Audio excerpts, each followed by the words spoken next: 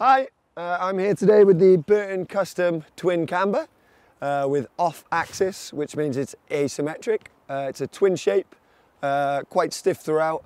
We've been riding this today in really slushy spring conditions, all over the mountain, hitting kind of side hits, that kind of riding. It handled really well, really stable, really grippy. You could really feel the edge digging in, and it didn't feel like it slid out at all. The pop is really nice. You know, if you've got a good pop, it just reacts to what you want.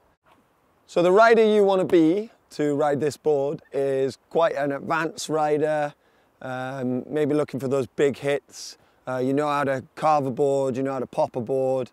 You don't really want to be looking at this if you're in the kind of beginner, intermediate scale. It's also a really good board if you like the big jumps or if you like the big hits on the side or dropping cliffs or whatnot. It's still quite soft in the middle but stiff underfoot, so you could still maybe hit rails and stuff like that. It's just a good all-round mountain board. To compare this to the true twin custom without off-axis technology, this one would be looking at more of your park rider, whereas the true twin custom would probably be looking at more the cruiser around the piece or, you know, powder board. The graphics are done by Juan Francis Cocasas.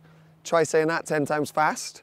I don't know what to say about it really. It's a little bit, you know, if you're into that kind of thing, maybe this is a board for you. It's a bit on the spectrum, but again, if I hold it like that, you get the idea. Yeah? Cool. Well done, Juan. Good guy.